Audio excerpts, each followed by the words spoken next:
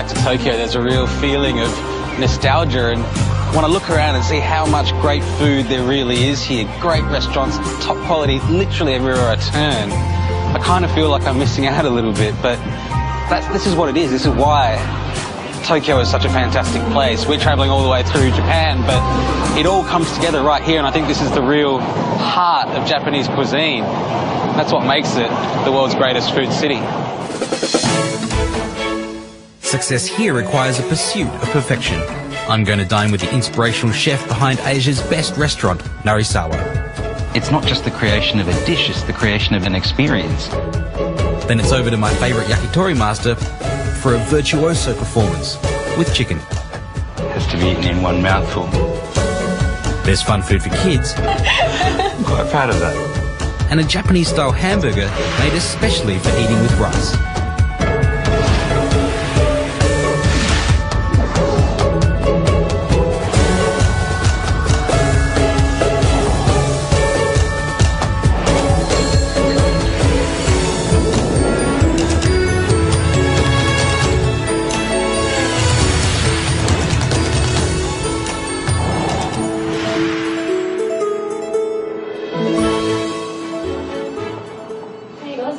This is the Takashimaya department store in Nihonbashi, one of Tokyo's grand old department stores.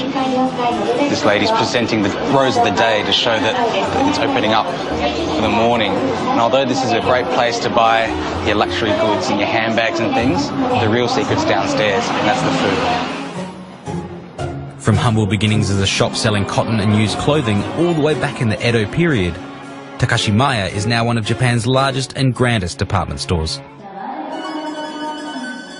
Its incomparable service and impeccable quality are a hit with stylish Japanese consumers. But you don't come here to save money. This is the ultimate shopping experience.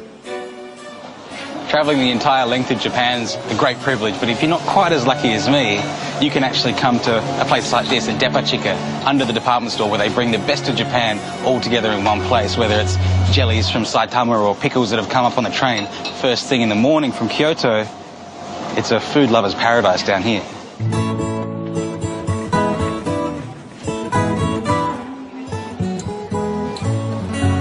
When you walk through here, it's hard not to be impressed with the produce that you see. Everything is absolutely pristine, smooth skin, not a blemish anywhere. These are the supermodels of fruit and vegetable, for better or worse. If you're looking for perfection in fruit, this is the place to come. They have different types of fruit here that are intended as gifts for people, and they can reach extraordinary prices like $90 for a single mango, or even $130, $40 for one muskmelon. And this is something very Japanese. All different types of umeboshi, or salted plums, categorized by the size of the plum and also the amount of salt and color that's been put into them. So these ones are 14% salt and these ones are 20% salt. Over here there's nori seaweed, 50 different kinds. Anything you want in Japanese cuisine you can find right here. And this is something that's become increasingly popular in Asia throughout recent years. This is vinegar, but just for drinking. This one here is gobo and jasmine, burdock root and jasmine. Very complex and earthy flavour, but floral from the jasmine as well. Interesting stuff.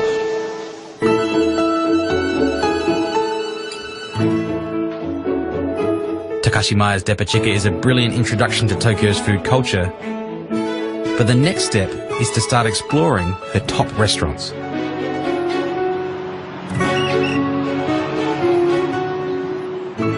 In many ways, you could consider Tokyo a city of experiences. And this restaurant here is often considered to be one of the best in the world. They do something slightly different. This isn't just food, it's art.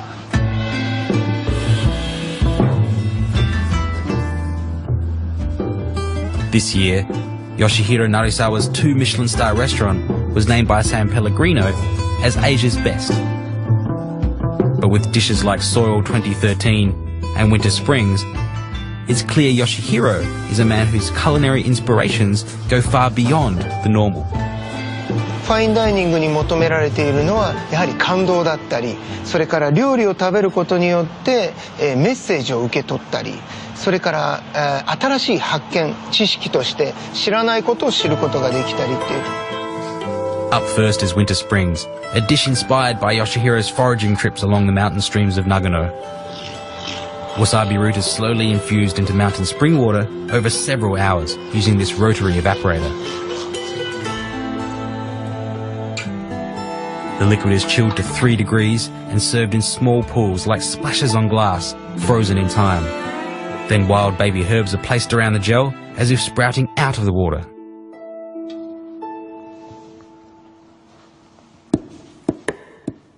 It's just incredibly delicate. The flavour of the water infused with wasabi isn't hot like wasabi, it's perfumed essentially. And then these leaves around that have been sprayed with seawater have a slight saltiness to them to give it a really lovely flavour. And it tastes wonderful, it tastes fresh. And it's not just the creation of a dish, it's the creation of an experience. I've come to a great restaurant, but I'm getting the experience of plucking baby herbs from around a winter spring in the cold of the mountains.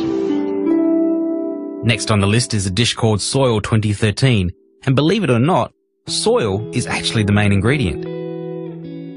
On one of his many visits to Nagano, Yoshihiro noticed that one particular field was lush and rich, while those around it were frozen and dead. He took a sample, had it analysed, and the result is this dish: mountain soil boiled with water and burdock root and frothed into a foamy soup. To say that the aroma is earthy is kind of trite in a way, because it's the earth. This is the essence of the earth, and wow, it's actually very nice. You know, it's strange to be served soil in a restaurant like this, but it's light in flavour, it's minerally, it's very sweet, strangely enough, considering that it hasn't had any sugar or anything added to it. It actually tastes beautiful. It's surprising to me, but it really does. Now for the meat.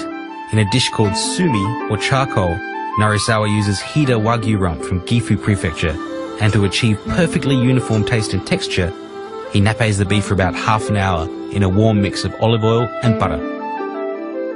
Then he makes charcoal using a dry roasting process that's centuries old.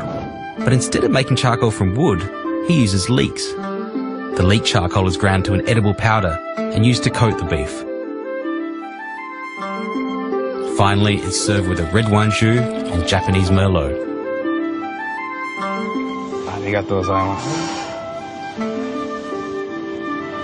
Visually, the impact of this coming to the table is that you're eating a lump of coal. There's a glowing red ember inside, and it's coal on the outside.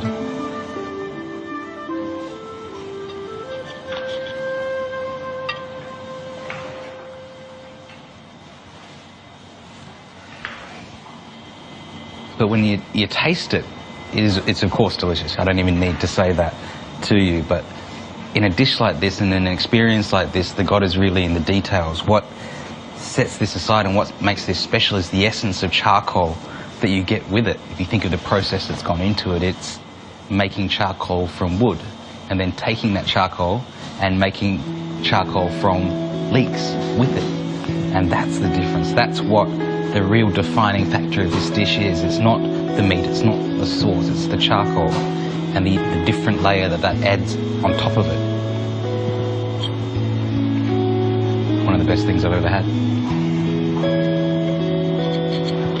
やっぱりそうですね、料理人だったりレストランというのは常に、自然と共存しなければいけないんで、もう大事な役割だと思ってますので、世界中にメッセージを発信していきたいと思ってます。ありがとうございます。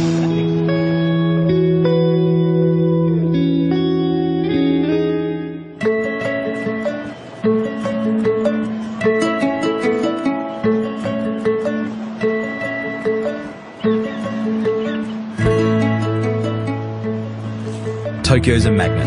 It attracts ideas, ambition, energy and youth. If you can make it here, you can make it anywhere. So what happens to those little towns on the outskirts? Well, sadly, all too often, they die. Here in the town of Fukaya in Saitama Prefecture, just an hour by train from Tokyo, that slow death was already starting to happen. But rather than slipping away person by person and building by building, the community in this town got together and they've done something really special here. A bunch of people and businesses that have come together to reinvigorate this old sake brewery. The library and bookshop is run by a poet and writer who set up a school here to teach local kids about Japanese history and culture. The local tea supplier set up this traditional tea shop to cater for the ever-increasing visitors and day trippers coming from Tokyo. The community centre needed somewhere to eat, so a former restaurant manager who had never picked up a knife before suddenly got the job of chef. And it turns out he makes a pretty good curry. And there's a cinema that plays the latest movies. But it's the tofu shop out the front here that interests me the most. 私にとって、豆腐工房の、仲間っていうのは、一緒にこう戦っていく仲間ですね。一緒にみんなで考えて一緒にやっていく、はい、仲間です。Chieko Nakanishi used to work for a big manufacturing company. When the company downsized, she and her colleagues lost their jobs. And so to keep themselves employed and to keep the money coming in, they started Tofu Kobo and set out on a quest to make Japan's best tofu. 毎日お豆腐を作る、私が作り続けるのは、もう今まで18年培ってきたね、こう地域の、方たちとのつながりで、安心安全なものをお届けしている、もう本当にそれが自分の仕事の支えになってますから、それはこう地域に提供できる。ありがとうございます。はい、召し上がってみてください。This is what it's all about, you know, the product of all this industry. And that's, a lot of people think that tofu doesn't have a lot of flavour, but this is really wonderful. Soft and creamy and quite nutty and full of kind of a minerally flavour. Almost like spring water in a way, but in a creamy form. It's lovely. ちょっとお安いのから言うと、5倍ぐらいかな。5倍ぐらいのものですか。I saw. はいはい。The reason it's so creamy is that she uses, in comparison to a regular cheaper tofu, she uses 5 times the amount of beans to produce the same amount of product, which is quite extraordinary, really. 食べさせるのがやっぱりずっと思ってきたことなので、それを支えにやってきました。She wants to make the tofu to this incredibly high quality for the children, essentially, for the children so that they can eat quality food and real food as they grow up. And that to her is a safer way to eat and a more soulful way to eat. It's a really lovely sentiment. And it's wonderful to see it being put into practice here, not on a big scale, on a fairly modest scale, but producing an extraordinarily high quality product that she can be very proud of.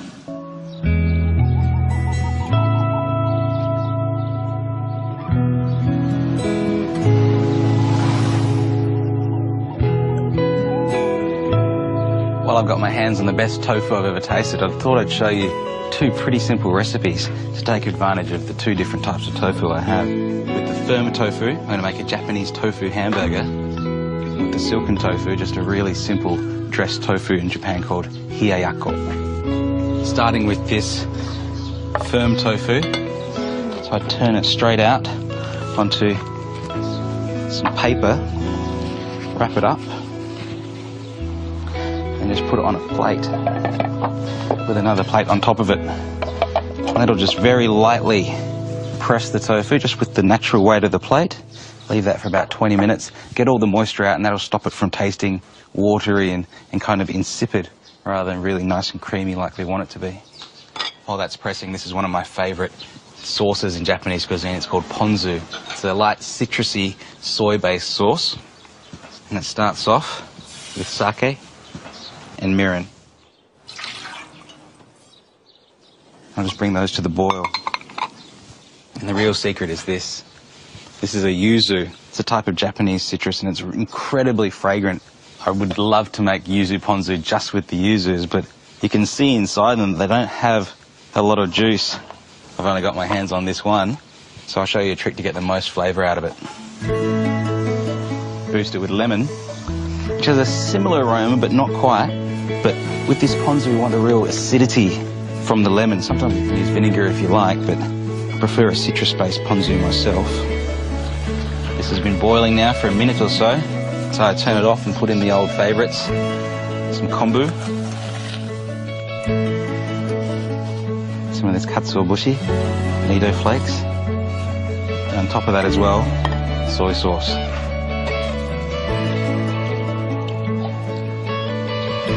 Touch of sugar as well to offset the soy sauce, and then in there with our combined lemon and yuzu juice. Of course, we don't want to lose the flavour from this zest, so I'll just pop that in there to infuse as well. So you can set that aside overnight if you can, but at least for an hour. The fragrance of it is just sensational already. So now with very clean hands, just pick up the tofu and break it apart. Sort of lovely texture to it, this kind of firm tofu after it's been pressed. And it's this creamy texture that's going to make such a difference to our tofu hamburger. Then add in our beef mince, about 400 grams. Just to that, season it with a lot of salt. I'm going to add some grated onion. It's looking good, so I'll add in a few extra flavourings. Some black pepper. And also some nutmeg. And finally, an egg.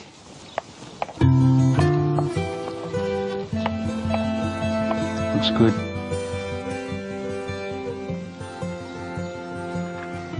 Get this straight into the fry pan. Try and get a little crust on the outside of it. We want to be very delicate with it. Japanese hamburgers don't go between two pieces of bread. They go in on a plate by themselves and they're eaten with rice. So that light and fluffy texture is really what you're looking for, something that's going to match well with rice. Time to flip it over. That looks great. Add in a splash of sake. You could also use water or white wine or even stock. Get that steaming away and cover it up. While the burger cooks through, I'll prepare some daikon. It's grated, then squeezed through muslin to remove some of its bitterness. And the result is a hot, light addition to the burger topping. Our ponzu's been infusing, and it's got a wonderful citrus aroma, fragrance from the yuzu. It's very savoury as well from the umami in that seaweed and katsuobushi. Strain that out.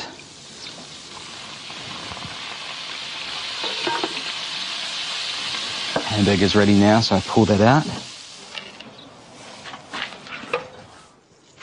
On top of that, some of our daikon, grated daikon oroshi. Scatter it with some spring onions. This is one of my favourite ingredients. This is ito togarashi, dried chili threads. They've got a wonderful aroma to them. They're actually from Korean cooking. They're very popular in Japan. And then to finish it off, just some of this ponzu.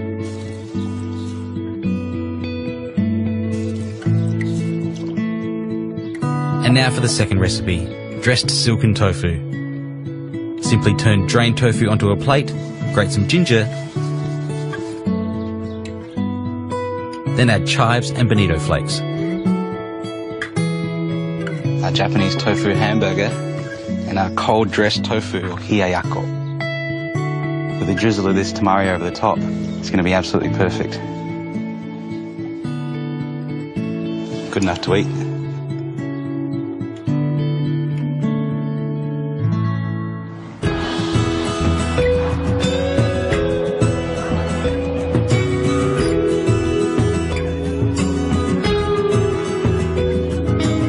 No shortage of fine dining restaurants in Japan. You can find them everywhere, even down the end of this alley past the crates and the bins. This is one of my favourite restaurants in the entire world, and it's all about yakitori.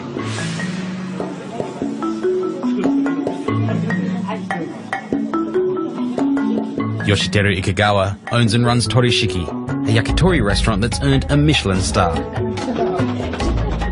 Yoshiteru specialises in omakase, a style of eating similar to a degustation, where the meal is tailor-made to each diner and delivered one small piece at a time. Yoshiteru is like a dancer, moving elegantly around his space, observing his guests and expertly timing the delivery of each and every skewer.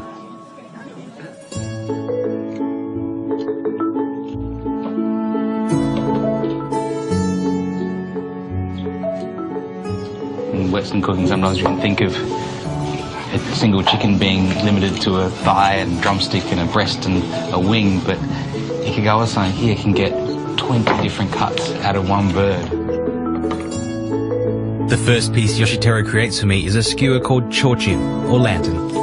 It's a combination of liver, fallopian tube and a chicken ovum. That's the yolk of an egg taken from inside the chicken before the egg is formed. これ一口で食べる。そうです。はい。お口だけで一口で召し上がってくださいませ。Has to be eaten in one mouthful.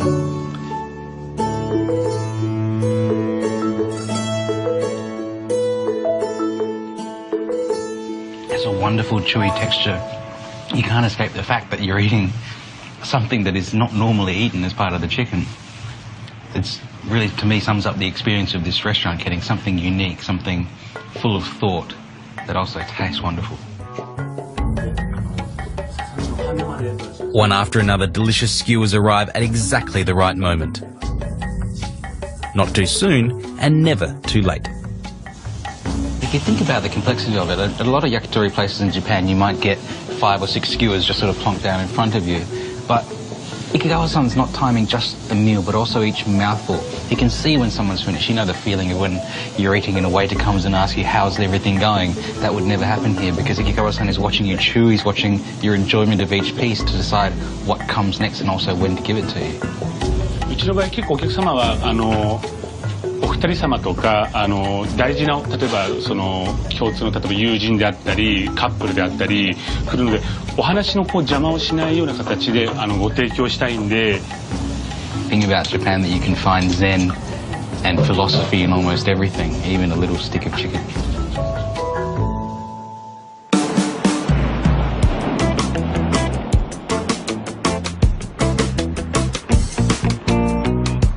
In this nondescript apartment block is a champion, a mum who sees every single one of her kids' school lunches as a work of art. In Japan it's called character bento, or karaben, and it's big business. What started as a sneaky way to get kids to eat healthy food has evolved into national competitions, websites and even magazines. If you ever had any problems getting your kids to eat their lunches, I reckon this might be the answer. You take a bunch of leftovers from last night's dinner and a few new ingredients and you create something that is absolutely a work of art. Higuro-san is a professional bento maker making lunch boxes, and it started from when her kids were very young and she wanted to make eating fun. Okay, this journey is all about new experiences. So here goes, my first attempt at a character bento. Make a small well inside the rice ball, and this is some flaked salmon going inside. First time I've ever done this, so fingers crossed it turns out okay. The bento that we're making is 3 different characters and they've all got different coloured faces. So what Higuro-san's doing here is flavouring the rice and also colouring it so that it looks different and has a different taste. It's just an interesting thing for a kid to eat. We're using soy sauce to colour the face of our cat, tomato sauce to make a pink pig, and the panda stays white. This is halfway between cooking and arts and crafts, and I'm actually very much enjoying it. This is a really great trick. She uses dry pasta to stick all of the ears and things onto our panda. And even though it's hard now, by the time her son gets to eat it at lunchtime, it's softened and absorbed the water from the ingredients so it doesn't stick in his mouth. どうぞ。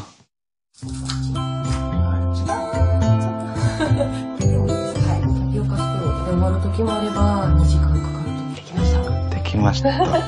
あー、かわいい。 I'm quite proud of that. It's actually a lot of fun. I don't know if you can tell, but I'm enjoying making this bento an awful lot. I can only imagine how much more I would have been enjoying it if I was 6 or 7 years old. Kind of feel like I am at the moment though. So now it's simply a matter of putting all the pieces together. And there it is, a literal legend in a lunchbox. Next time, I travel to the heart of traditional Japanese culture, Kyoto. 1,000 different varieties done 1,000 different ways. I experienced the famed tea ceremony, a Maiko drinking party, and discover a food scene that's far from old-fashioned. It's a lot of fun to eat.